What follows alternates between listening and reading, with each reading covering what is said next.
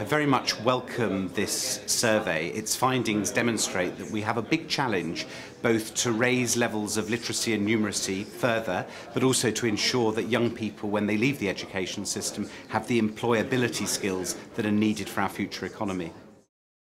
What is vital is that young people leave the system with both the skills in literacy and numeracy and the skills for life, the skills for work. What we need to do is to ensure that we learn from the very best practice in our own schools and colleges, but also in other parts of the world, so that we have the best teaching and learning, the best leadership in all of our schools.